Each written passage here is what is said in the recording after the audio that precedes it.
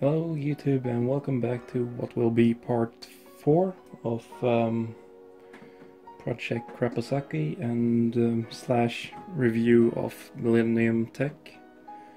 It's been a while since I last uploaded a video, and in the previous video I was packaging this cylinder to be sent to Millennium Tech so they could rework it. So if you haven't seen the last video yet, then maybe go check it out and see the actual total damage of that it was. And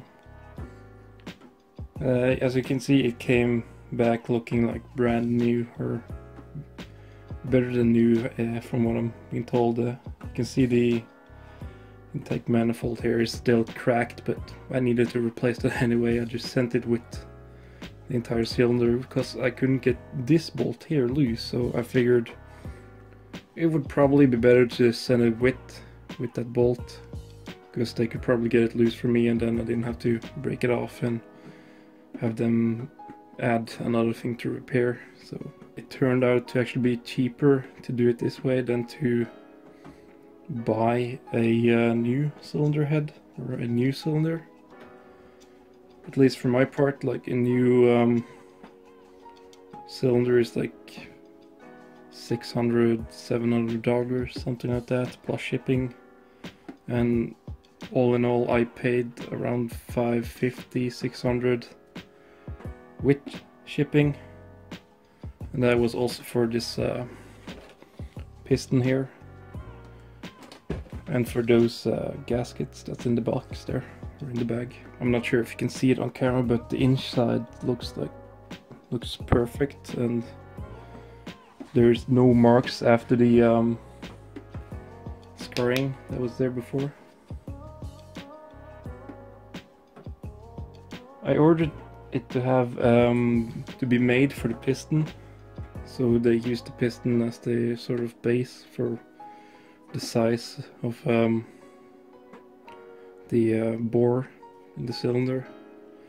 I also choose to have the power valve service by Millennium Tech that they offer. It's like $60, something like that.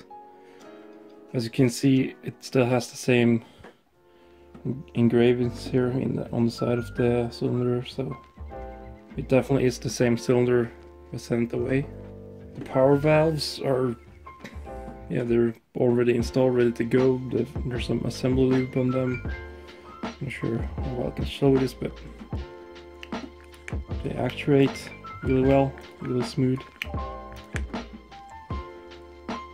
The packaging that it arrived in was also really well, and like, if they don't care about the packaging of the product, then they probably don't care of the product either, if that makes any sense.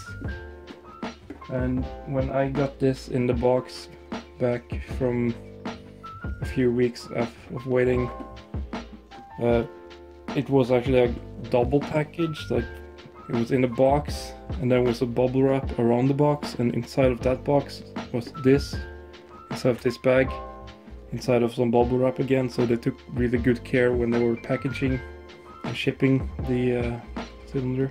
Customer service wise, Millennium Tech seems to be a company that really cares about its customers, even though replating cylinders is sort of like a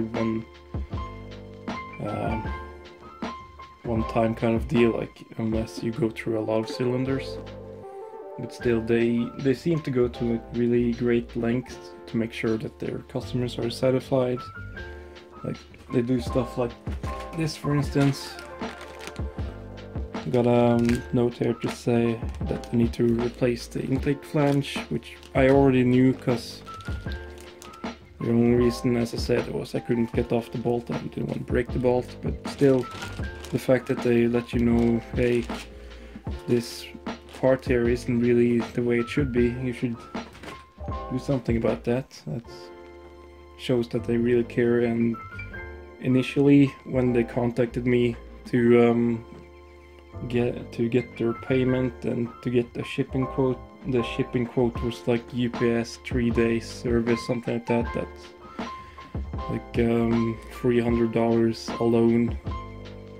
So that for me at the time was just too much. I couldn't handle that, and I wasn't in a rush to get back either, so I sent the email back and asked if they could maybe get some other company or get a lower shipping quote somehow, and a few hours later I get an email back and they got like a shipping quote that was like $150 instead, which was way better for me. The gasket kit that I chose with, I can't remember if it was actually available on their site or if the piston I wanted wasn't available on the site, but I just ticked the box that says other and typed in this is the piston or gasket kit that I want. And they sourced it for me, and the price they sourced it at was actually a competitive price too. It wasn't like, hey, we're gonna source this for you, but we want like 10-20 bucks extra for it. No, they actually sourced it at like a really competitive price. If you have any comments or questions for me about how my experience with the Millennium Tech was, or just anything at all you're wondering about, then just type a comment below and I'll do my best to answer it. And the rest of this video will be installing the cylinder on the engine, rest of the engine. I'm still missing the rest of this. This is the what's left of the kick lever shaft. So I need to get a new one, and until I get a new one of these, I don't think I'll be putting on the clutch. It'll just be easier to install the clutch in this new when I get a new one of these, and I still need the inner clutch cover because the one I have is so broken. So I think I'll be getting a new one of those and a new one of these, and when I do that I think I can finally put the engine back into the